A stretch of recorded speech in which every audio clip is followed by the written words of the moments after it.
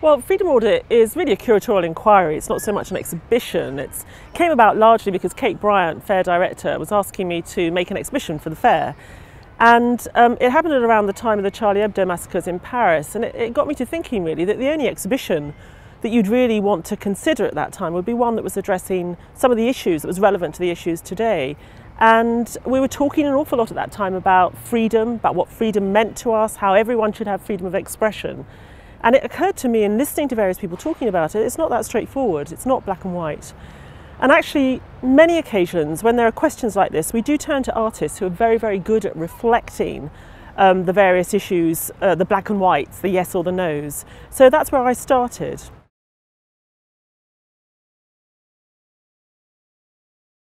So given that the fair really has a sort of a global reach, it was always my intention to sort of chime with that.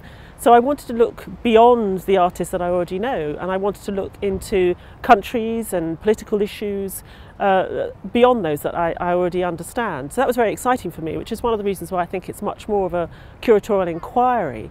And I was looking for artists that aren't so much sort of protesting, but are able to take the issues to do with gender, sexuality, issues around belief, around politics, around war, and able to communicate them in a very sophisticated but almost seductive way. So I hope that the exhibition has that sort of seductiveness and that element of beauty about it, as well as those more serious messages that are underlying it.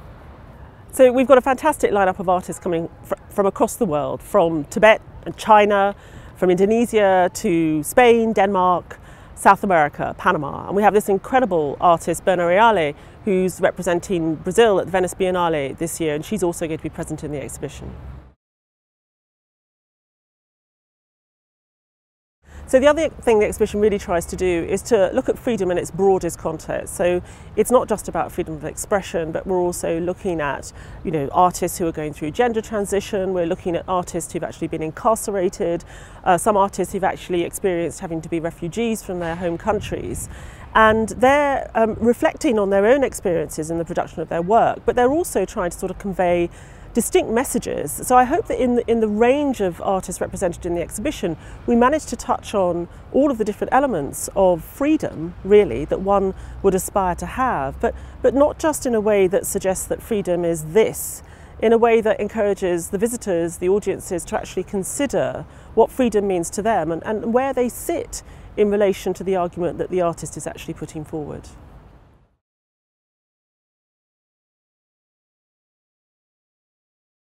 I'm really excited about Freedom Audit. For me, it stands as a symbol of what Art15 is all about. It's a really forward-thinking exhibition, it's non-Western centric, it's really prepared to take risks, and it's responding to current events that are happening now. I can't imagine any other context where you're able to bring together artists from such an extraordinary range of countries, voices that we don't always get to hear from, actually, and bring them together months after the kind of world events that we've experienced at the beginning of this year to really ask difficult questions.